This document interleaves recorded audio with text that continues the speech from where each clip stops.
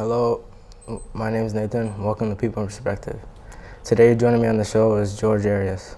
Thank you for having me. So first of all, I'm going to start by asking you about your childhood. How was it? My childhood was actually pretty good. I was raised by my mother, and I was raised with three of my brothers, and she was single, and she did a pretty good job. She actually most of her life, she actually worked two jobs. And at the end, she ended up getting her own business, opening up her own business. And she helped every single one of my brothers and myself open up our own business too.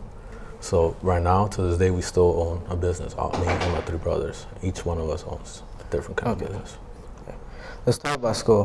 How was school for you? School was good too. I actually ended up going to Lane Tech in the north side of Chicago. It's one of the best schools in Chicago. It was a very good, school. Then I went to a trade school called Westwood College. I went there for a year, and then I started working. All right. What was your first job?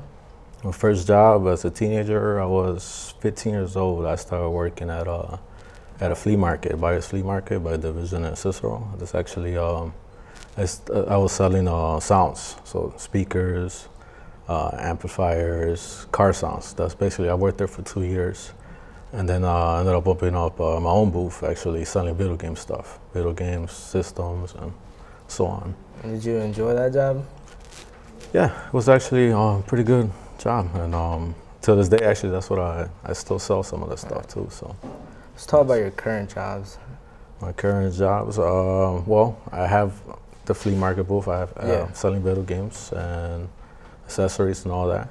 And I also sell on Amazon as a third-party seller, which that's actually pretty good. It's I buy and resell stuff, basically. I look for great deals and flip it on Amazon.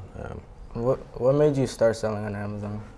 Well, I had one of my buddies. He kept telling me that's actually pretty good money. I used to sell on eBay, and he told me, try Amazon. That's actually the main thing that's going on right now.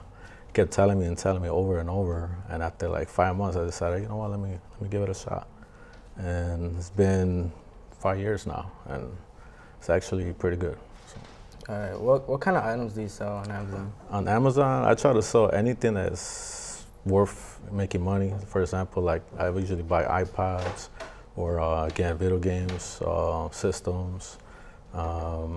Also buy like old school, like vintage toys, like sealed, like figures, action figures, stuff like that. So, and they sell pretty good in there. So. Yeah. So, can you tell me how you get these items? Well, I usually a couple different venues. I'll go to eBay and try to see if I could get a deal there. If not, I'll go to the flea markets, the local flea markets. That's where I actually really go and find the good stuff, actually. And I also go to OfferUp, Craigslist, anything basically. Facebook also nowadays is Facebook.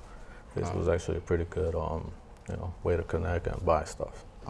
Okay. So is it difficult to find these items, or? Sometimes it is, but yeah, you do have to dedicate some of your time. For example, you have to get up early in the morning if you want to go to a flea market and look for the good stuff. You have to get up at 5 o'clock in the morning and go.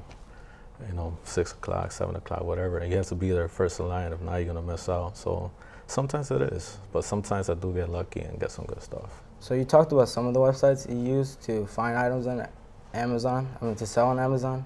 What other websites do you use? Well, again, like I said, I check eBay, basically everything. Nowadays, so many websites out there that I just look, and again, also, Facebook's actually one of the top ones too to find good stuff. And sometimes I'll put an ad of saying, I'm looking for old vintage sealed toys or whatever. And usually I get 1 or 2 a week from, a really good collection or something. Let's talk about shipment. Is it easy? Is it hard?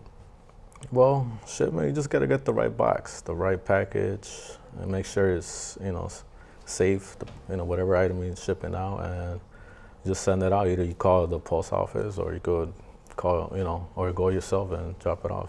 Usually have my son, drop it off every day, a couple items, and yeah, so far it's easy. So if you get a return, why would you get a return? Once in a while you do get returns. I mean, not everything's perfect, and then once in a while you do get that one customer which For example, I give out a 30-day policy, and that customer will use it for 29 days, and then he'll take advantage of the policy and open up a case, send it back, and yeah, I have to give him his money back, basically, because that's the way Amazon works. And if you do get a return, how damaged is the Very rare for an item to be actually damaged, but once in a great bit while I do get like an old $100 toy or something that comes back open and broken, and usually Amazon always goes for the customer no matter what on Amazon, which is pretty good, you know. And but yes, I do take a loss once in a while, but rarely. So we talked about the problems, if you have any, on Amazon. Did you ever have like a serious problem, or like? Not really.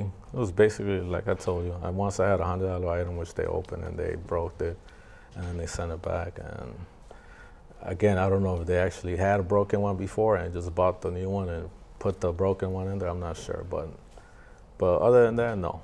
That's actually, it runs pretty smooth, pretty good. Okay, so I was gonna ask you, so if you were able to go back and do a different job, would you?